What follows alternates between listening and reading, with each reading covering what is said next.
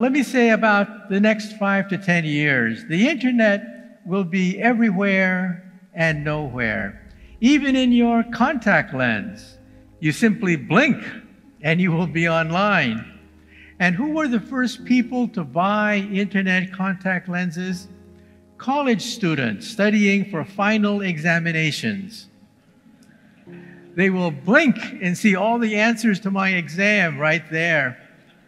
And think about it, on a blind date, your date says that he's single, he's rich, he's unattached, but your contact lens says, nope, he's married, he's a loser, he has 3 wives to support. So it can be very handy having that. And then for energy, we will have fusion power. In 2 years' time, in France, there will be an announcement that for the first time we've captured the power of the sun on the earth, that we have break-even, that we can create as much energy as we put into it. What's the energy source? Seawater. Seawater, the hydrogen from seawater can be burned in a fusion reactor to give us unlimited energy, energy from the stars on the earth. And then in your living room, we will have the ability to detect cancer years before a tumor forms. A blood test, a simple blood test is now available commercially to detect 50 types of cancer in your blood. In the future, it'll be your saliva. In the future, it'll be your toilet in your bathroom. Your bodily fluids will be analyzed quietly and tell you that you will have cancer in 5, 10 years. In other words, the word tumor could disappear from our language. We may no longer say tumor anymore.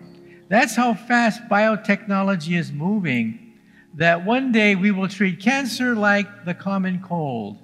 That is, we can't cure it, too many forms of the common cold, too many forms of cancer, but it won't kill anyone in the future.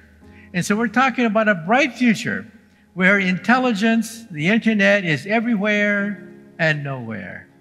Within 50 years, the word digital will disappear from the English language because computers will be part neural. We will connect the computer to the living brain. So we will have telepathy. We will think, turn on the internet, turn on the lights, move objects, dictate manuscripts mentally. This means that the internet will become Brainnet. We will telepathically communicate with the people of the world. We will record memories. We will record emotions on the internet. This means that the movies, television will become obsolete because the movies, television have no emotions, they have no feelings, but that's what the Brainnet will give you. The ability to feel what other people are feeling, to communicate mentally with other people.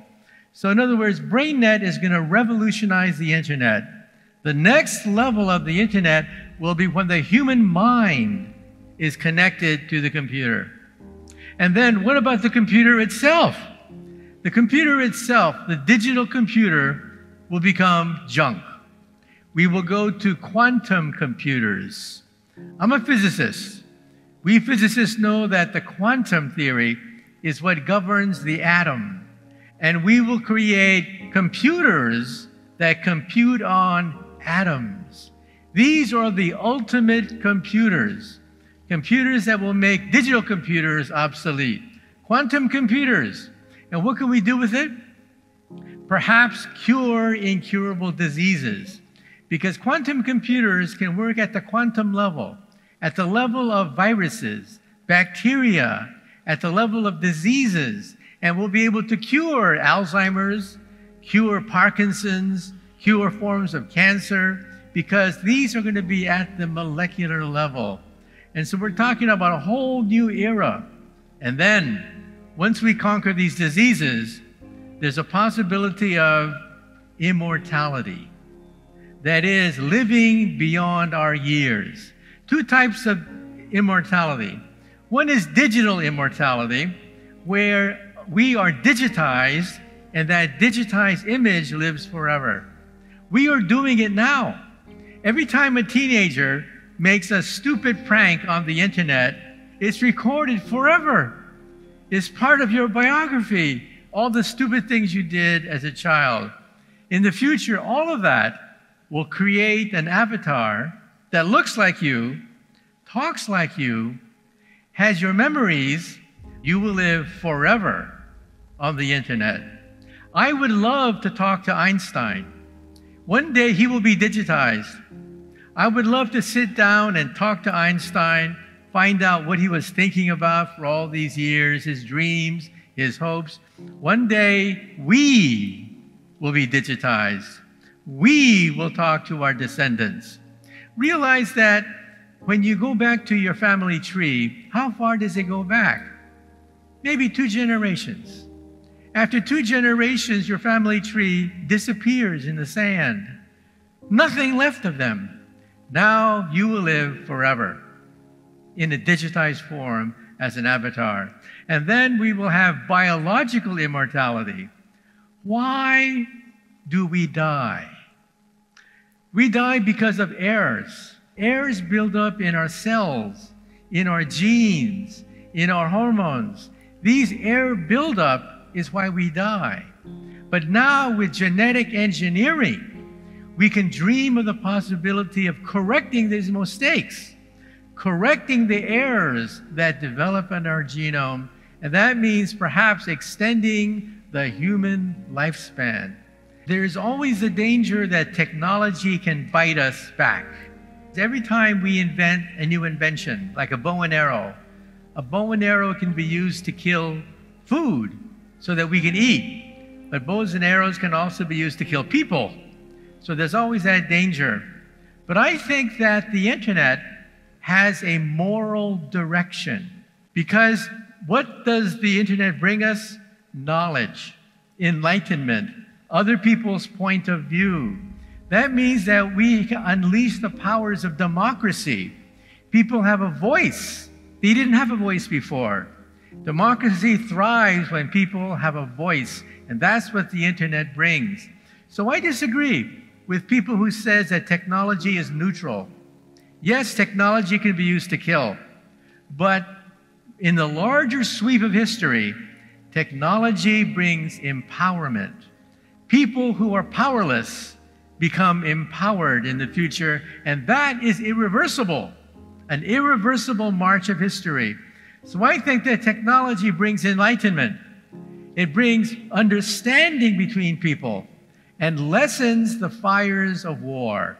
I think we will always have wars because we will have disagreements, but the intensity, the ferocity of war, I think will be decreased because the internet brings empowerment. Empowerment brings democracy. It is possible that we could go backwards because, of course, we have nuclear weapons. We have designer germs that can wipe out whole populations. We have global warming. But the point is that, yes, we can go backwards. But I think the march of history is forward. I have the privilege of being able to interact with top scientists. And every time I talk to these scientists, I ask them the question. I ask them the question of all questions. Is there intelligent life on the earth? I believe they're out there. Okay. Whether or not they have visited us, we can debate that. But our galaxy contains 100 billion stars. Just in the galaxy, tonight you can look at it, the Milky Way. And how many galaxies are there?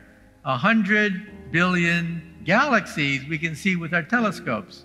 So how many stars are there? 100 billion times 100 billion. To think that we are the only intelligent species in the world, in the universe, I think is the ultimate mistake. There's simply too many universes, too many worlds out there. I don't know when we will make contact, but I think in this century, there is a very good chance that we'll pick up a signal from another planet. I think in this century, we might be able to pick one up like that. And that could be a tremendous event in human history, because in human history, we've never had that before. The meeting with an intelligent civilization, perhaps more advanced than ours. We are brainwashed by Hollywood to think that robots are so smart they can take over very soon. But if you compare a military robot to an animal, what animal would correspond to a military robot? The answer is a cockroach. You put a cockroach in a forest, the cockroach finds food, shelter, mates, creates a home. You take a military robot and put it in the forest, and what do you get? Junk. The robot falls over, tries to scramble, cannot even get up, cannot navigate in a forest where there are no roads. But eventually they will become as smart as a mouse, then as smart as a rat, then as smart as a cat, a dog, and maybe as smart as a monkey. At that point, they're dangerous, because monkeys are self-aware. They know they're not humans. Now, dogs are confused. Dogs think that we are a dog. We're the top dog. They're the underdog. That's why dogs get confused. Monkeys are not confused. Monkeys know they are monkeys. At that point, they are potentially dangerous. So at that point, maybe 100 years from now, who knows, we should put a chip in their brain to shut them off if they have murderous thoughts. But then the question is, what happens if they're so smart, they remove that chip, maybe 200 years from now? At that point, I don't know. If they become that intelligent, I think maybe we should think about merging with them. Remember, this is way in the future. People will democratically decide and vote whether or not to absorb the technology of our robots and become superhuman. And remember that being superhuman may not be such a bad thing. We can explore the universe, thrive on different planets, create colonies throughout the universe if we have a superhuman body, if we decide to merge with our creations rather than fight them for dominance. When I was a young man learning history for the first time, we learned about the sick man of Asia. The sick man of Asia was China and India. Too many poor people, too many mouths to feed. They will always be poor. Wrong. What happens when you educate them? When you educate these people, all of a sudden, instead of creating a minus, you create a plus. They create wealth, not consume wealth. And that's what's happening in areas around the world. Education, empowerment of young people reverses the poverty that goes back thousands of years. And then what creates wealth? How do you get wealth? Well, a politician says that wealth comes from taxes. You tax Peter to pay Paul. But that's a zero-sum game. Somebody wins, somebody loses. You talk to an economist, where does wealth come from? And the economist says, print money. But if you print money, eventually money becomes worthless. I say wealth comes from science and technology. From the steam engine, to the light bulb, to the motor, to the dynamo, to nuclear weapons, to the computers of today, all of it was driven by science. And that's what I think the museum should emphasize. Where does wealth come from? It doesn't come from printing money, doesn't come from taxes, it comes from innovation, science, and technology. I think that the cities of today are where the jobs are. Economic activity is what drives people from the countryside into the urban areas, because that's where you get a paycheck. That's where economic activity takes place. But as long as that economic activity is concentrated in such a small area, it means that the population soars, and that creates congestion, pollution, problems and all sorts of things. So there are several possible solutions to that. One of them is to go underground, to build layers of the cities not on top of each other, but below each other into the soil. That's a possibility. But I think that another possibility is to distribute jobs elsewhere. Jobs do not have to be located in cities, but that's why we have these megalopolies, because that's where wealth is. That's where economic activity is. But I think we can disperse that so that it's not concentrated in certain areas that are just too dense.